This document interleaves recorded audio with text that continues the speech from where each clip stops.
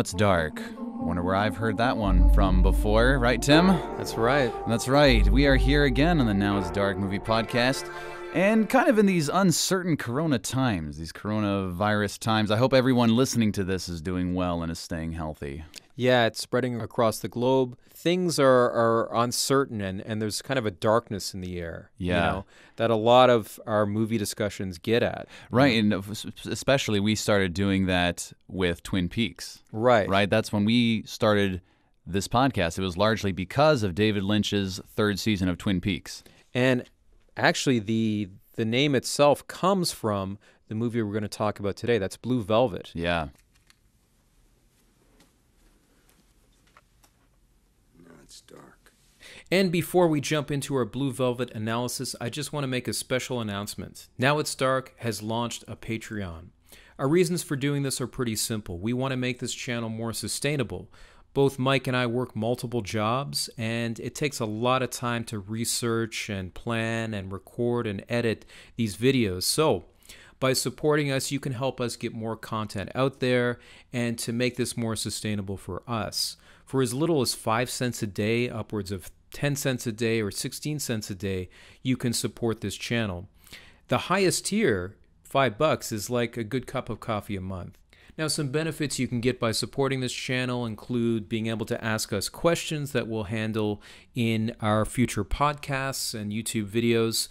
You can also get bonus episodes, content that's not available anywhere else. And you also get a say in helping to kind of curate our content and decide kind of what direction we go in. We love David Lynch. We want to talk a lot more about David Lynch's films, but there's also other films I know our audience wants to hear us talk about. So follow the links below if you want to support Now It's Dark. And before we jump into the Blue Velvet analysis, make sure you've seen it, because this is a spoiler warning. I'm also going to be appearing at one point to update our original podcast. So if you've already listened to that, there's more new content in store for you. I hope you enjoy our video, and once again, follow the links below if you want to support our Patreon. I'm seeing something that was always hidden. There's so much in the way the film is made, the symbolism of the film, the cultural and theoretical references that make it almost impossible to really get a handle on. Yeah. And there's so many ways you could interpret it. I mean, for example, The Wizard of Oz is very much an obvious touchstone for Lynch.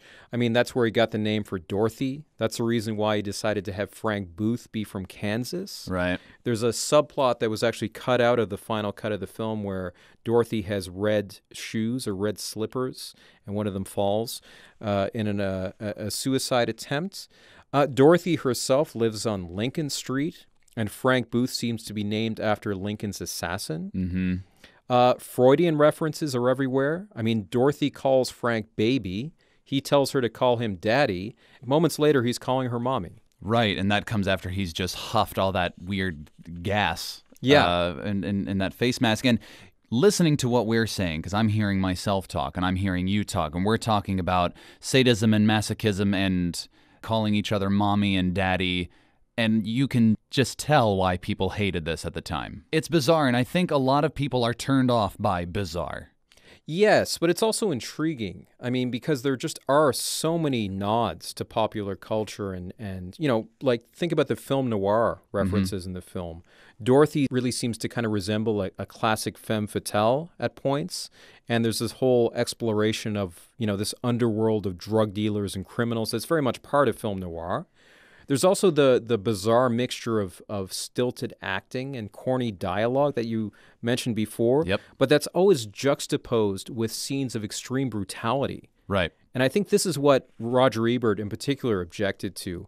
He really kind of resented the fact that Lynch, in his opinion, subjected Isabella Rossellini to moments of incredible humiliation merely, as he said, as a counterpoint to an immature satire on small-town comedies. And that's painful to me to see a woman treated like that, and I want to know that if I'm feeling that pain, it's for a reason that the movie has other than simply to cause pain to her. Well, I think that the reason is that the film is a thriller and a shocker. I mean, there are people that get hurt badly in real life, and I think that this is a legitimate one. This is not a simple mad slasher Okay, then movie. why is it a comedy? because he wants to set you up. He's a director, and he wants to play you like all the directors, the great directors want to do. He wants to play you like a piano, which is have you smile and then swing you right into some depression. Yeah, well, the next time that somebody wants to play me like a piano, he'd better get some music that's worth listening to. Whew, that's harsh. Yeah, for him it was just fodder. It was just kind of a way to make the satire a little bit, realer or a little bit rawer. But it wasn't really authentic. It wasn't earned. As well, I think there are just so many contrasts in the movie that seem pregnant with meaning. I mean, there's the good, innocent Jeffrey and the evil, sadomasochistic Frank, the dark nightclub singer Dorothy and the blonde, naive schoolgirl Sandy. Blue versus red is a common contrast. The bright surface of manicured lawns and picket fences, along with the underbelly being eaten away by bugs. Yeah, and I think this is why the time that he grew up is quite significant to the image he's portraying here. Because if he's growing up with this idealized version of the United States, whether or not it really existed, because I alluded to that Simpsons quote earlier, he's sort of showing you that either America is no longer this way or it never was in the first place. And I think that very much ties into the way the film blurs the lines between the 80s and the 50s. There's this kind of temporal confusion in the film that's very interesting. I mean, there's obviously 80s references with, say, Jeffrey's pierced ear, the skinny tie he wears, the dream pop in the film, particularly the track Mysteries of Love. Lynch actually wrote the lyrics for it. But there are some very obvious 50s throwbacks. I mean, the cars, the dresses that a lot of the Sandy and her friends wear, as well as the decor of the homes themselves. I mean, they're very much a throwback to the 50s. They go into a diner a couple of times as well. That's right. Which, I mean, the 50s diner, that's classic. It's iconic. Yeah. And Lynch has said that he has a real fondness for the 50s, what he calls the, quote, euphoric optimism of the 50s. And you've alluded to this before. Right. This is very much a part of his childhood. Right. He'd have been a child in the 50s, right? Like 10 years old in 1956. I think he wasn't alone in this, though. I mean, if you think about the 80s, I think there was... it was a time of peak nostalgia for the 50s. I mean, the top movie in 1985 was Back to the Future. That's right. A movie where a guy in the 80s goes back to the 50s and kind of revels in nostalgia. There's also Peggy Sue Got Married, the Francis Ford Coppola film, and early Spielberg films like E.T., which are very much a marriage between, kind of a 50s sensibility and sense of the nuclear family, along with, more of a Cold War concern or anxiety. Right. A Cold War point of view on things. Yeah.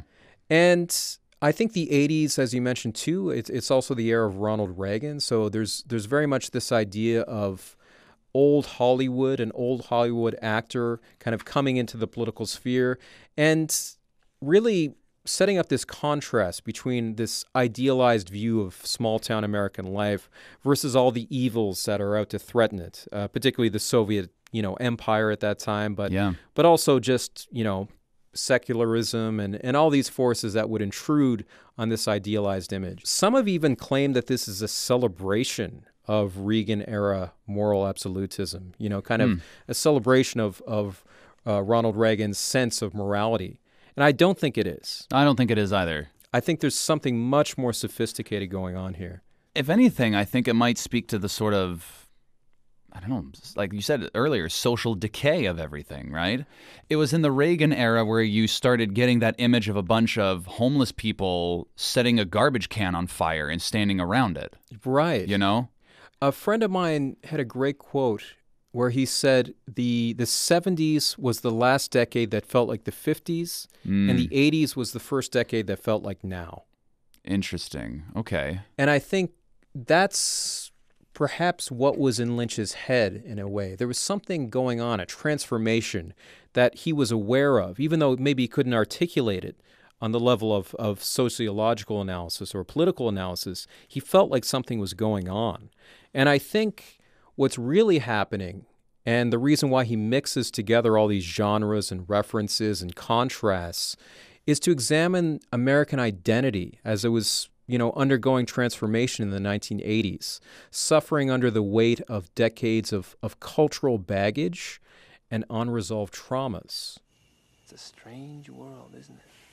Because I think American identity in the 80s was especially fraught with tension, with these different sorts of trends kind of intermingled and coexisting together.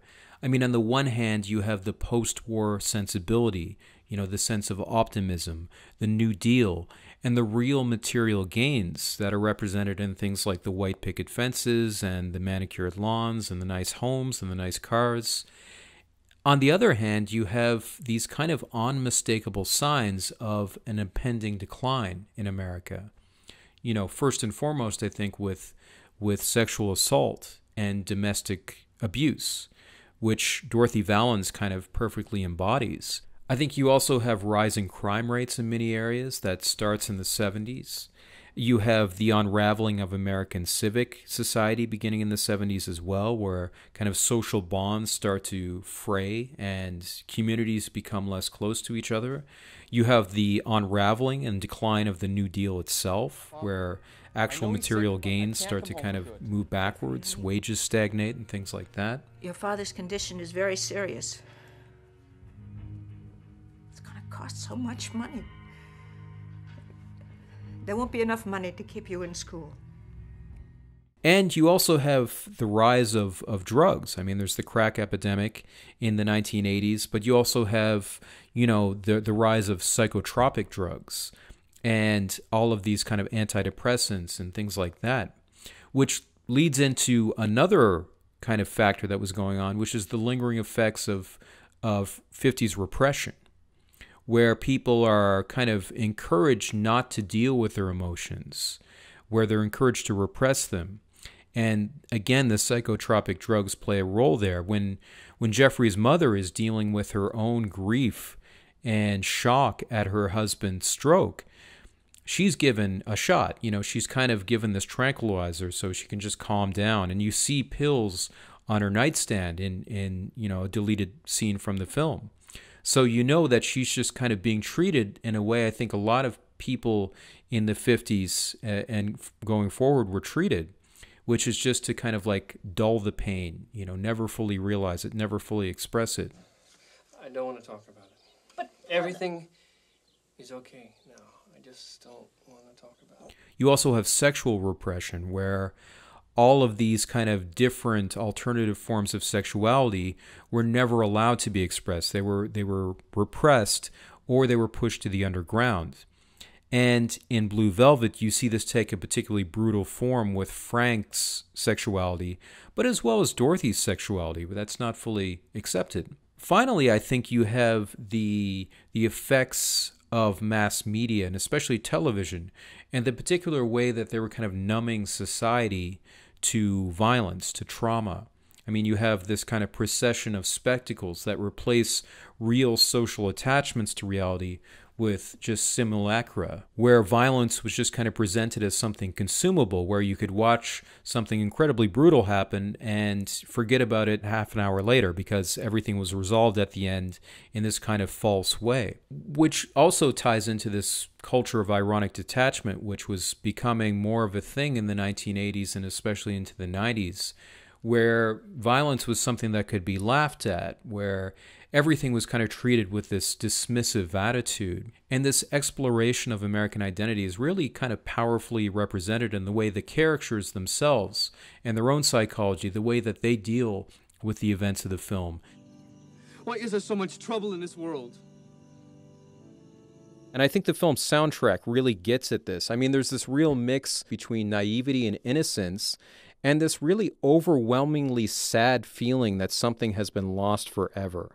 Right, there's a real sense of longing and sadness. Almost in those unbearable songs. Sense of longing. And that's probably what Frank Booth is crying about. I mean, he's relating it to his own life, but we, the audience, have no idea what that could be, although maybe it's connected to his obsession with mommies and daddies.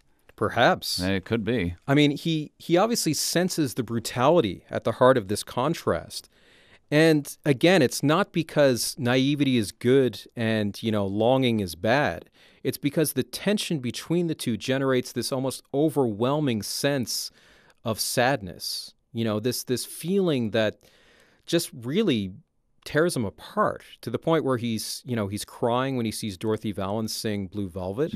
But also when Ben sings in Dreams, he's just kind of almost attacked by this feeling of like overwhelming longing, an overwhelming pain that he can't quite articulate or get a handle on. Yeah, and Jeffrey even has a moment of not being able to articulate something when he's in the car with Sandy, and he just can't really bring himself to talk about the stuff that he saw. Well, he says, why are there people like Frank? Yeah, why is there so much trouble in this world? He's overwhelmed by this feeling that there's an evil out there, which is just so far beyond what he ever imagined. Right. He can't even go into detail about it all. He's also overwhelmed by the realization that he has the same sort of sadistic tendencies of Frank. I mean, he ends up abusing Dorothy in much the same ways that Frank does. Right. At least in a much more limited scale. And at her insistence. But he's hitting her. Yep. And it's probably something he never realized he was capable of. Yeah. And in fact, he's reduced to tears upon kind of coming to grips with that. For Dorothy herself, I think she's probably more shattered than anyone by the events of the film. First, the horrifying experience of having her own masochistic desires exploited by Frank. Yeah. The same guy who's kidnapped her son and husband and who eventually kills her husband. I mean, imagine getting any pleasure at all from being, sexually brutalized by this guy. It's got to be just shattering. And to put this on screen as well. Yeah. I mean, just the audacity of someone to put that on screen. It was just so totally against American morals, I think that's where a lot of the shock for me came from. Yeah. It's just seeing what Dorothy's going through. And for me, really, probably the most powerful moment of the film is after her final encounter with Jeffrey, when she appears on his lawn, naked, bruised. There's that moment where Mike, Sandy's boyfriend, maybe ex-boyfriend now, says, "Oh, is that your mom?" Like he's almost making fun of it in a way. Yeah. This incredibly brutal moment that we know was inspired by Lynch's real-life experiences. And then she goes inside. They take her inside, and she's just desperately trying to get him to love her, to commit to something. And they take her out to the ambulance, and she just starts screaming, "I'm falling. I'm falling." Like at this point, she has nothing left to hold on to. And this is also a reference to a scene they cut earlier on where I think she attempted to jump from a building and Jeffrey rescued her. Oh, yeah, you mentioned with the red shoes. Yeah. That fall in the suicide attempt. And, she really desires Jeffrey, but not in a really sort of rational kind of way. Right. And so he is now rejecting her because he's with Sandy as well. I mean, that's kind of the last straw, I suppose. Oh, indeed. Yeah. Indeed. And then we go to the end of the film, and order is restored in one sense because Frank is dead. Dorothy is reunited with her son. Jeffrey and Sandy are together. The Robins have returned, and one of them symbolically has a bug in its mouth, showing that the underbelly has been taken care of. That order has been restored, and things are back to normal. Yeah, but it's still a weird-looking bird. Well, it's so obviously unhappy. Yeah. For a happy ending, it feels anything but. I mean, Jeffrey seems almost to be in a daze. He's not, you don't get a sense that he's genuinely happy in this moment. For Dorothy, I mean, we see an image of her being reunited with her son, but the final expression that she bears on her face is deeply troubling and deeply troubled.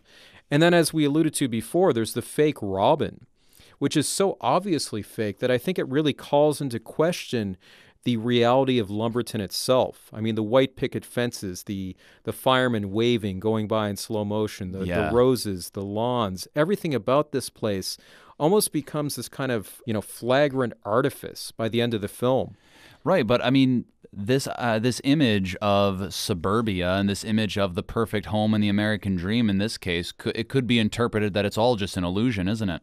Well, it is in a sense, but it's also an illusion that Lynch has genuine affection for. And I think myself, as someone watching the film, these things are objectively beautiful. Yeah. It's not like it's something where once the illusion is pulled away, you see the truth and, everything is better. These are illusions that you want to hold on to, that you want to grasp onto. It's painful to lose them. Right. And that's why I said that line by Ned Flanders. I wish I lived in the America that only exists in the minds of Republicans. That's Right. just that is the image that he's talking about. It's as if Lynch is saying that all the forces of this kind of tranquil small-town existence are nothing compared to all the traumas unleashed in the course of the film. I mean, the brutality that's inflicted on Dorothy, Yep. the way that Jeffrey's innocence is shattered, even Frank's sort of bizarre psyche and how he's constantly attacked by these overwhelming feelings of anger and sadness. There's a feeling that there's just such an overwhelming sense of trauma that no return to normality is possible in this film. Yeah, the experiences that they go through are just going to be changing their lives forever. Happiness is impossible. You can't return to normality again. Mm-hmm. And I think Lynch is saying that in the era of Ronald Reagan, American identity really started to become too enraptured by its own idealized version of itself to be able to deal with its own traumas, its own underbelly. Yeah. You know, the iconography of small-town American existence was so beautiful and so compelling that people preferred the flagrant artifice of white picket fences and this sense of moral absolutism to the reality of their own traumas. Right. And that's still something that goes on today, you know, in politics, when there are still politicians who talk about the United States as this city on a hill and the greatest country in the world and things, when it has obvious problems. Very obvious problems. That, I mean, later with, say, Twin Peaks: The Return, these problems become so overwhelming that they actually upset the surface. Yep. That the surface itself becomes the kind of decaying underbelly that overtakes the surface. And I think that's what happens to trauma in many ways when it's not allowed to be expressed, when it's not resolved. There's this concept of the return of the repressed, a Freudian idea, which is that if you don't deal with repression or repressed traumas, they will come back in one way or another. Because you're not acknowledging them or being at peace with them in any way. Right. Yeah. And I think with Blue Velvet, we see the beginning of this, this buildup of trauma that eventually just breaks out in Twin Peaks and really Mulholland Drive and Lost Highway too. Well, they're all connected, right? They're all connected because Lynch got the idea for Twin Peaks through Blue Velvet. I mean, the town of Lumberton and Twin Peaks are very similar. Twin Peaks is also a lumber town, and it also deals with things like the seedy underbelly of idyllic suburban life and things like that.